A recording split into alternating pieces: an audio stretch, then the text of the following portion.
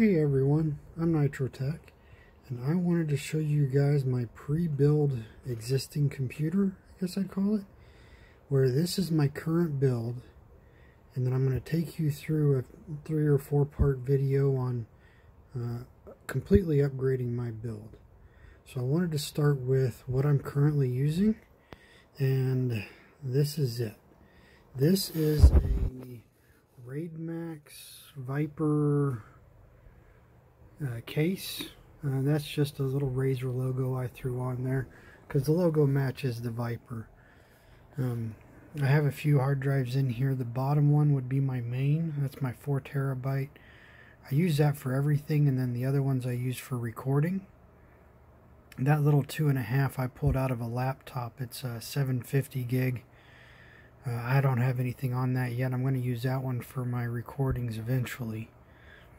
But we have 3 case fans, 2 on the front, 1 on the bottom there for intake. We have another one exhaust at the top. This I wanted to do a positive airflow, so I have 3 fans pulling in and then 1.5 pushing out. The half is here off the CPU. You can see there's only about 2 or 3 inches there in between that fan and then the back exhaust.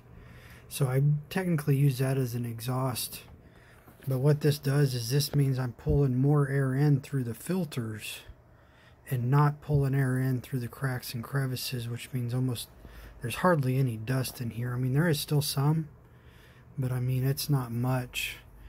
Nothing that would cause a problem. I clean it out maybe once a year. But other than that, all the air coming in is filtered. But let's get into the main parts here. Just a OCZ Fatal1ty 550 watt power supply. I have a GIGABYTE, I think it was a UD3 or something along those lines. The motherboard. It's got 16 gigabyte of G.Skill Sniper Gaming Series 1866 megahertz RAM.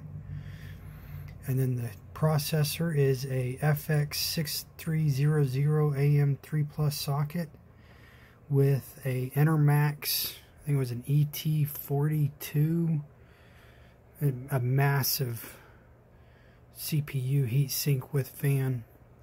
And like I said, I've got the fan here on a pull configuration, pulling the air from these fans up through the fins and then pushing it here to the back, where it's either getting pushed out or pulled up through that fan up there. And then the GPU is just a, I think it was a MSI, NVIDIA 750 Ti. I don't remember if it was MSI or not. Now we'll look at that in a little bit. But I wanted to show you my hardware setup. The cabling isn't too bad in the front. In the back, it's an absolute mess. I don't have any cable splitters for the fans, the Y splitters. I have the extra cables here. You can kind of see back there. Just the cables sitting there connecting everything, which isn't too bad looking at it from this point of view. Power supply is semi-modular. It's got the main for your motherboard, your 24 pin, but everything else is modular, so I could pick up the splitters. You can see the one running there, extra for the hard drives. And then it does also have a little hot swappable bay, just if you wanted to use kind of like one of those. I could throw that up there and free up some space in the case, but eventually this is all going away. I've got a complete build coming. You guys are going to enjoy it. We're going to go for a Threadripper series. It's going to be nice. I'm going to have all kinds of fun with it and building it, and we're doing a custom water cool loop. We'll get into that. But I wanted to show off, just my little hardware here, what we got going. And then give me 1 second, I'll load up my computer, and we'll get I'll show you overclocking and what I'm doing. In fact, I'll show you the BIOS here, and of course we got to go with green. Just because of the Viper case, the green background. These are COUGAR fans. Green LED, not RGB. But here we go. I'm going to rotate here and show you guys my overclocking on this. As you can see here, we are currently at 4.4 gigahertz. Memory is 1875, 1866. So we'll start with the memory. This is a 6-core processor. And so we didn't mess around with the block timings or anything. We just did simple ratio overclocking and XMP for the memory. We got 16 gig, like I said. Getting a nice latency of 10 here. Now let's get into frequency. So like I said, memory, just simple XMP profile 1 gave us an 1866 megahertz. And let's go here into the advanced CPU so I can show you what I disabled and enabled and everything. So we set the clock ratio to 22. We disabled the performance boost. Of course, we had to unlock the CPU. We disabled the cool and quiet, the C1E support. That we left alone. And then the core control, this is your how many cores it uses. We just left it at automatic. Disabled the C6 state. Disabled these. And then that let us set our clock ratio to 17.5, or I'm sorry, 22, which gives us a 4.4 gigahertz clock. I was able to get a stable 4.5, but then the temperature was getting too high whenever I started testing it. So that's the CPU. It was good. We didn't change anything with that, but we did go in and make sure I got that voltage settings. We did set the core voltage up to 1.35. I didn't want to put too much voltage boost into this because of that 550 watt power supply. We don't want to drain it and cause issues. So let me get out of this and I'll meet you guys in Windows and I'll show you overclocking the GPU. Alright, here we are. And I should have started off with a disclaimer. If you change anything to your voltages, clocks, if you modify the stock settings for your hardware, you are practically voiding your warranty. So proceed with caution, do it at your own risk. Myself, I am not responsible for any damage done due to you changing the settings of your hardware. With that said, you should always modify it in increments. I didn't mention this when I was showing you my BIOS. You should make small changes and then use a program like Prime95 or Cinebench to test compatibility. Make sure that stability, not compatibility. So with Cinebench, that's the program I use to test mine. And I wanted to also show you another program. It's called Hardware Monitor. And I use this to monitor my temperatures, my speeds, my utilization, everything. So all you do is you run this. There's other programs out there. This is just the one I find most useful to me. So you can see here we're running at 4.4 gigahertz, 100% usage. And you can see our temperature starting to rise. I think I said 50 C is where it maxed out last time, and I can't remember. I did have a recording error. I've already been through all this once already. It just didn't record. But it'll peak out at about 60 degrees, maybe 61, I think it was last time. And you can see the last time I ran this, we got a score of 934. So that's, it's alright for this setup. You're not going to get too much better than that, maybe a little bit, depending on which core handles which frame. I think I just go with it. I know without it, it's a lot worse. And we don't need the video card right now. We'll get to that in just a minute.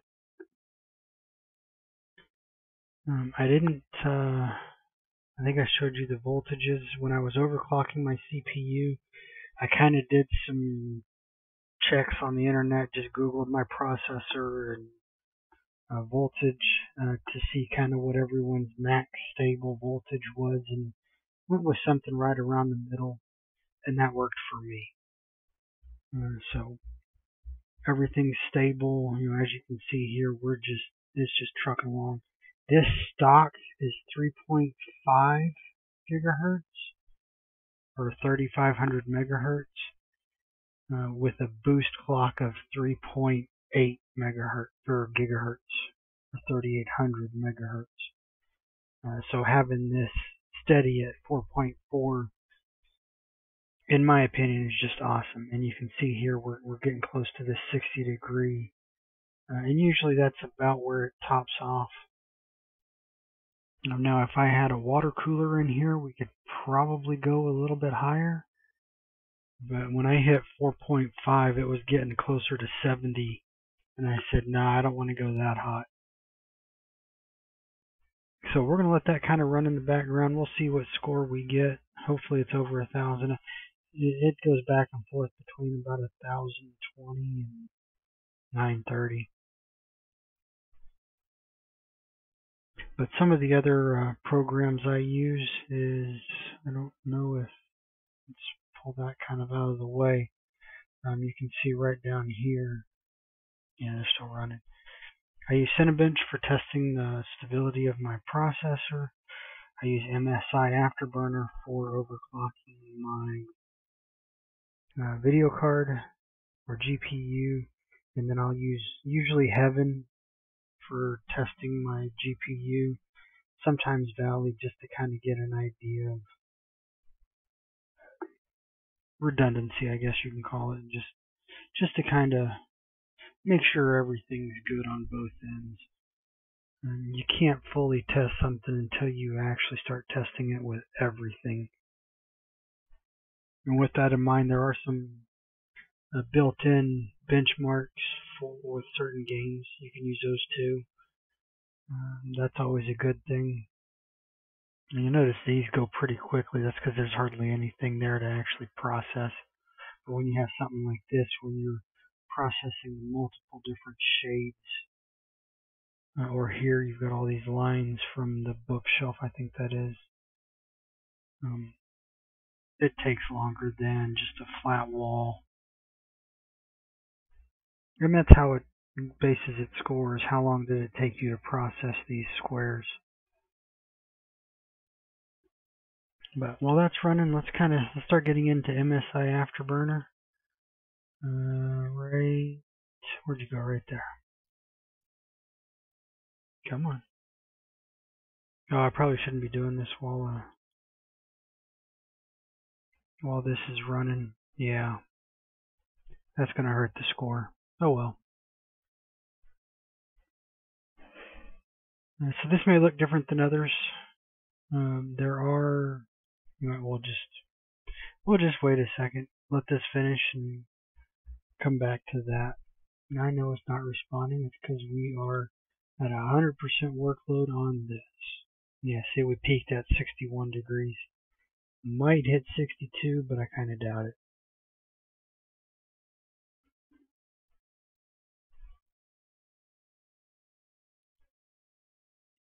Processing the edges. Now my resolution is a little different. I brought it down to 1600 by 900, so it's not full 1080p, but it's a little bit better than 720.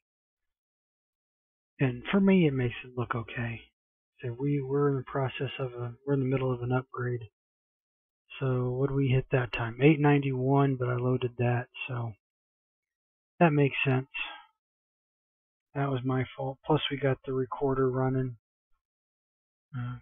So yeah, make a small change, run this, make sure it's stable, keep an eye on it, make sure you don't have a core bottom out, because you'll notice the utilization go down to 0, and then that core speed will drop.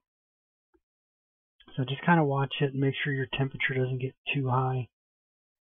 For this processor, 70 degrees is kind of the max. You don't want to go higher than 70, but 80 is like the ceiling. If you start hitting 80 degrees, you're going to fry this processor pretty quick. It's also why I have that monster of a cooler in there. So let's minimize that for a minute. We'll close this and we'll get into this. So like I said, this looks different. If you go into settings and come all the way down here to the end to user interface, there's different skins. And the one I liked, I started out with, where's the default? Not that one. No. It was similar to that. There's different ones in here. I like the touch of modern. I just think it's got a nice look to it. A couple things you might want to change is when we get over here, the on-screen display and the monitoring. This box down here with the graph, sorry about that. The graph shows you, if you double click on it, it pulls up all the different readings you can check. So I'm going to pull that over here for a moment. And if we go back into settings, this is where you can say, all right, show me this, show me this, show me this in the graph. And then when you select it, you can say, if it's enabled, show in the on-screen display. You'll see there that popped up, but we don't want to see that. And then the on-screen display, you set up how it looks, and what like here, your toggle on screen, or if you want to set up separate buttons, and you can add in frame limiters and everything. That's the monitoring side of it. Like I said, it's just the graph and your on-screen display. As you can see here, I have rate CPU temperature. So this is it was just kind of idle. And then this is where we started the test, and you see it climb, climb, climb. And this is our usage. Nice and steady, 100%, and then done. Same with the RAM. So 6 gigabytes out of 16. That's about normal. And then power percent, this is actually for the GPU. We haven't used hardly any power yet. See, the temperature's been steady, usage has been close to nothing. This is about where we started recording. And then your core clock, this is our GPU clock. So we'll get into that actually right now. So we'll get into that too. Some general settings I like to change. Make sure this starts with Windows, and if you want to start it minimized, that's where you do it. We are going to unlock voltage control and voltage monitoring, because that's going to become an important role in this. And then your updates if you need to. If you have multiple GPUs, you can select it here. And then we're going to get into the fan speed, and that's pretty much it. So default settings, almost always going to be 0, 0, 0. And then priority, like I said, this will look different depending on what skin you use. The first thing we want to do when we're here at default is we want to change our temp limit and our priority. So every modern, and by modern I mean past 10 years or so and newer, everything has a built-in throttle. MSI Afterburner, you're able to configure that as to what causes it to throttle. Right now the priority is at power, so when we start getting close to 100% power, it's going to automatically throttle it down. Same with temperature. When it starts getting close to 80, it'll start throttling the clock down to make sure it doesn't exceed that. So what we want to do is we actually want to increase that, because this GPU and most others, 80 is kind of the limit, but if we throttle it before 80, we're never hitting 80. So we don't want to throttle. So we're going to say priorities, temperature. We want to set it to 95. Now each GPU might be different as to the max, but that's kind of what you want. You want to turn that up, maybe not as much as high as it can, but for mine I'm going as high as I can, because I know it's never going to hit that 95. And one of the reasons is because of the fan speed, and we're going to set a big fan curve. So we have our priority at temperature, set it to 95, saying make sure we never hit 95, and it's going to start throttling at about 80 to 85. But if we're never hitting 80, then that's perfect. Whereas if it was at 80, it'll start throttling at about 60 to 70. When it starts getting up there, then it's going to say, all right, we need to start throttling. And we want to unlink this. Now what that means is, if it's linked, if the power starts getting too high, then it'll also throttle. So we want to unlink it, saying only worry about the temperature. It can handle the power. Mainly because this won't let you go higher than the card would allow. So we'll get into that in a minute. So we have that set up. We need to set up the fan. So we're going to go into settings. Wait, first let's apply the changes. Oh, I didn't mean to do that. Priority, unlink, boom, apply. So now let's go to the fan. We're going to enable user defined. And this is how I set mine up. This is a fairly steep fan curve.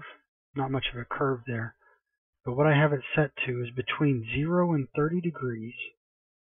Run the fan at 20%. 20% speed.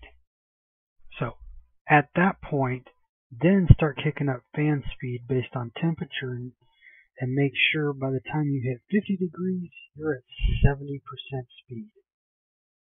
So as it's slowly creeping up here, we're going to quickly increase our speed. By the time we hit 60 degrees, we're at 100% fan speed. So this is why, we wanted to raise this up. Because if we're at 80 and it's starting to throttle at 60 to maintain the temperature, we'd rather use the fans to maintain the temperature than have it throttle our clock. So we're going to apply that, hit OK, so make sure we're on auto. Now you see our fan speed's at 57%. So if we pull that back up, now it's at 60%, you can see we're sitting right around 47 to 48 degrees. If we pull this over here, GPU temperature 45. So that's about right. So we're good there. Next is actually overclocking. So again, do this at your own risk. I'm not responsible for any damage to your hardware. Most of the time, if it fails, it'll just reboot and go back to default. So first thing you want to do is your memory clock. Now this one can get pretty high, so I like to start out bumping it up in 100 point increments, or 100 megahertz. I don't know why I said point. And you see the memory clock here, as soon as we hit apply, that jumped to 2800 megahertz. And then what you do is once you bump that up, you start some kind of benchmark program. Like I said, I like using Heaven. There's Valley also out there. A couple things is make sure your resolution is set to system and full screen is off. And what that's for is when you start it, you can bring this over and monitor things like that. If you're in full screen, as soon as you tab out, you're going to lose your GPU usage, because then it's just not processing anymore. it'll wait until that has focus again. And you see here our GPU usage is up to 99%. Our temperature is starting to climb, and our clock jumped up to 12:15. So the 1071 is the base clock for this GPU, and our boost clock is 12:15. Now, all we've messed with is the memory, but you want to get that as high as possible first. So we're going to minimize that. I'm just going to get that out of the way. Minimize that. So that's running. Looks pretty good. It's not jumpy. No, wrong one. Just for testing, because I don't normally run at full 1080 at max settings, I'm just going to turn off tessellation. And that's just going to make it run a little bit smoother so that I can see any minor deficiencies. So it looks pretty good, so we're just going to keep bumping it up and going back and forth. So we can go 200, apply, and you see that jump up to 2900. But I'm going to turn on the on screen so you guys can see. Our clock hasn't gone up yet, because that's, like I said, we're just messing with memory. So we want to get, just keep doing that until you start seeing issues or it crashes or something, and then just slowly back it down by like 25 or by 10 until it's nice and stable again. Now mine, I've gotten it, my safe zone is 387 megahertz. And like I said, it's just that you're not really going to see a difference, but there will be a difference in the processing of all the information. Because your memory basically stores the texture until the clock pushes it out onto the screen. So with that, now we start working with your actual core clock. Now remember, for most GPUs, you're going to be messing with the boost clock, not the base. So again, small increments. You can do this one by 25. That one's not going to get that high. And apply. And now you'll see we jumped up to 1240. So we're starting to boost the processing speed of our GPU. Now again, I'm not going to go through it all. Mine, I like it sitting at 129, and we might see a little bit of processing lag or something along those lines, a little bit of frame skipping, and that's just because that is the limit of my specific GPU. And to kind of ease that, we're going to give it a little bit of voltage. I found 12 works perfectly for my card. So we give it a little bit of voltage so that these can actually process better. So you see now we're at 1344, 1333, going back and forth. And we're at 60 degrees. So with that, let's show you this, and we're going to run a benchmark in the background so you guys can watch the frames per second down there.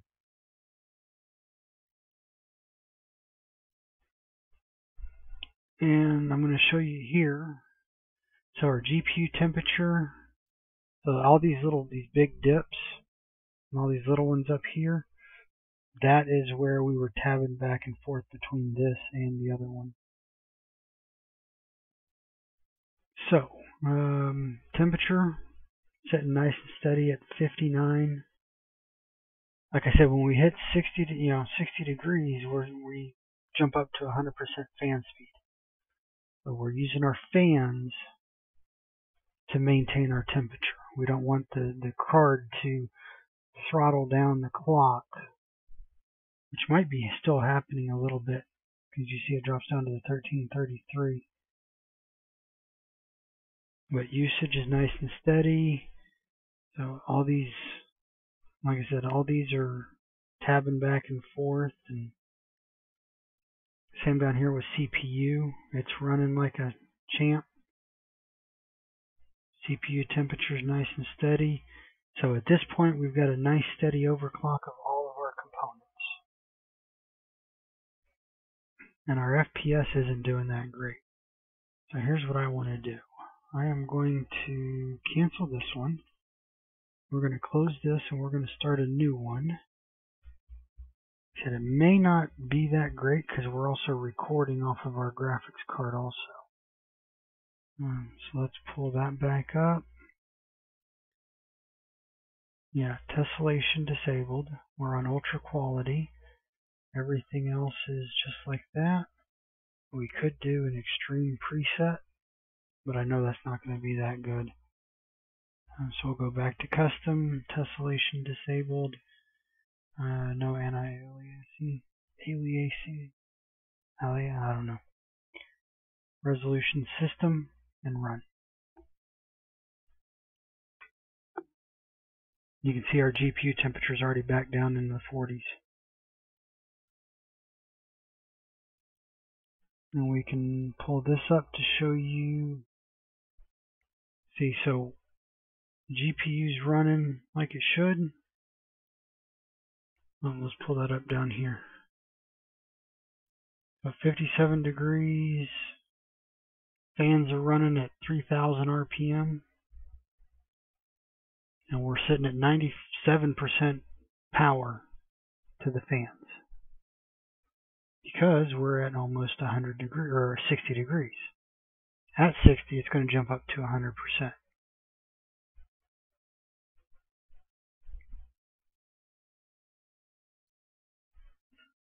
No, it didn't register.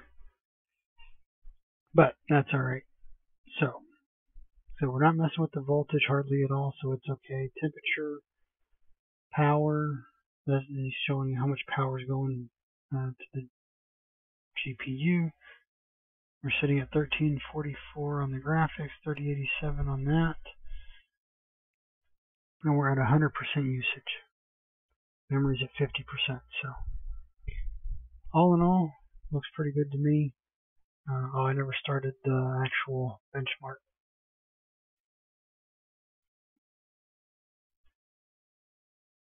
You see, with these settings, I can get a pretty decent frames per second. Now, it's not lifelike, but it holds its own. And we could, if we pull up, I don't have it up anymore. We can change what else is shown up here at the top right. You can put this over at the left, bottom, wherever you want it to be. There's other applications too you can use.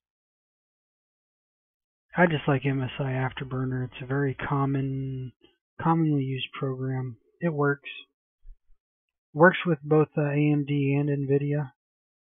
So you don't need, it's not really specific to NVIDIA. There was one AMD had. It was a Precision X. That works pretty good too, but I had problems with it. It had a hard time storing my settings and everything, so I just started using this one and haven't had any problems with it. And we're averaging 56.5 frames a second, so I like it. It's like you guys are having a hard time. Looks like it's skipping for you guys. Well, we'll see when it actually finishes recording. But speaking of recording, that's going to do it for this one. The next video, we are looking at, I'm going to go through parts list of what I've ordered so far, kind of my general idea for this build, and we're going all out. I have been slowly building this. It's easier to, when I get a couple $100, hey, let me get the next part, instead of, waiting until the end and saying, all right, I need to spend $3,000 on parts. That's not going to go over very well with the wife. But every couple months, buy a part or two, especially like Black Friday, or Cyber Monday. You can get some really good deals. Holidays, you get some really good deals, especially if you're looking for specific parts like I am. I got a certain idea in mind for this, and we're actually going to build it in 2 steps. I'm going to use my existing case for the first part, and we're going to basically build it so we could start using it. And then because kind of the last thing I'm going to buy is a new case. So once we get everything put into this case, we'll get the new case eventually, and we'll have a video on probably about, like I said, we're doing water cooling. So about the time I need to maintenance my loop, we'll switch over to the new case. That way I can do it all in one instead of, because you got to take everything apart and do it all at once. Just a little bit easier instead of transferring everything and then having to clean the loop again, or cleaning the loop and then a month later having to pull it apart to move it, or vice versa. I mean, you probably could move, no, not the way I want it. There we go. We averaged 59 frames per second, so that's good enough for me. We maxed at 116 with a score of 1490. Not too bad. I don't know why that comes up. Well, probably because it's 3-core, 6-thread, marketed as a 6-core. But there you go. Like I said, next step we'll go through Newegg PC part list, or was it PC part picker? We'll go through Newegg, Amazon, and I will probably at the description of this video I'll put in this build that I have in PC part picker, and then we'll just start doing videos of unboxing and things like that. So if you made it this far, thanks for watching, everyone, and we'll see you on the next one when we go through Amazon, Newegg, PCPartPicker.com, and start showing you guys what I'm looking at for this build. Thanks, everyone.